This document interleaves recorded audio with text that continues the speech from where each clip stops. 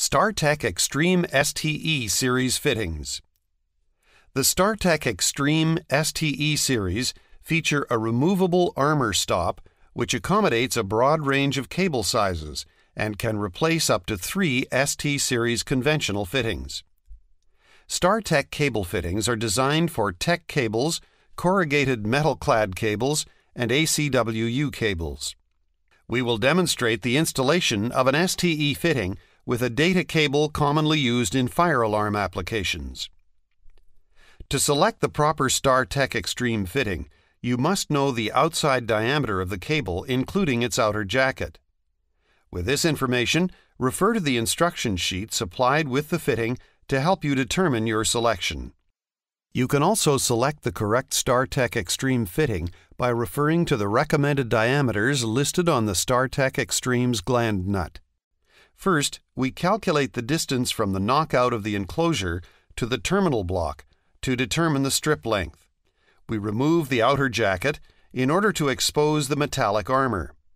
Depending on the strip length, we either twist the exceeding portion or cut it a little further to expose the unwanted section of the jacket.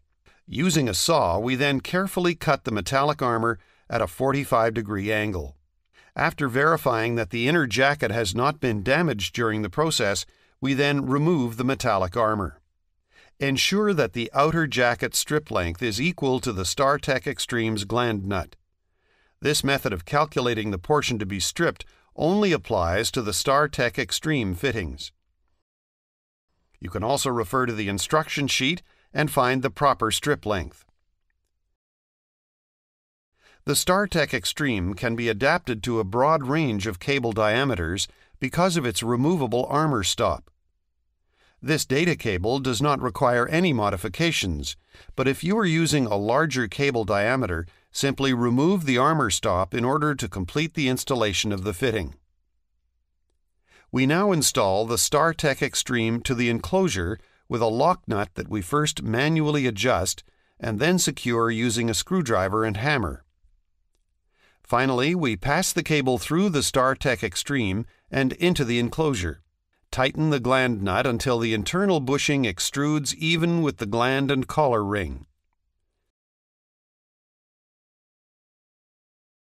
There you have it, a perfect installation.